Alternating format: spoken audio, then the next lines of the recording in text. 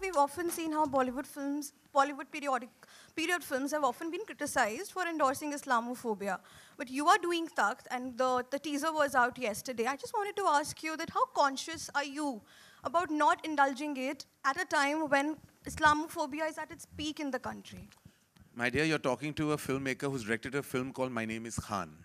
My sensitivities to religions across the world will always be on point. That's something I believe as a human being, as a citizen of this great country, and generally as a world citizen.